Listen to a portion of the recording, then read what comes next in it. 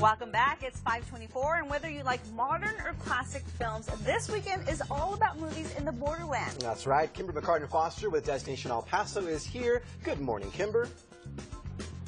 Hey there, Christina and Robert. Happy Thursday. The weekend is once again upon us, and this one is definitely for all the film buffs out there. The Plaza Classic Film Festival continues through Sunday with several screenings and venues. Highlights include American Graffiti with the star of the film, Cindy Williams, Back to the Future, Monty Python and the Holy Grail, cult classic The Warriors, Wes Anderson's film Rushmore, J-Lo's breakout film Selena, and local indie film Brooklyn Unemployed. Check out the full schedule on plazaclassic.com.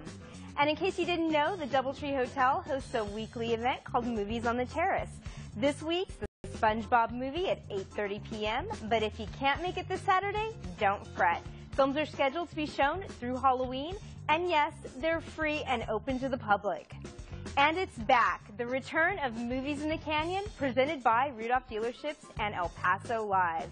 This popular film series, which takes place at McKelligan Canyon Amphitheater, features free, family-friendly film screenings at dusk each Friday and Saturday night through October the 3rd. This weekend's films are Big Hero 6 on Friday night and Maleficent on Saturday. Check out the complete list of films on elpasolive.com. And before I go, I just want to let you know that El Paso Live will be giving buyers of Yes and Toto group tickets, that's 10 people or more, the opportunity to win an awesome pre-concert party for their group. The event itself takes place at Cohen Stadium on Friday, August 28th, so get your tickets today and check out these legendary rockers perform in the Sun City.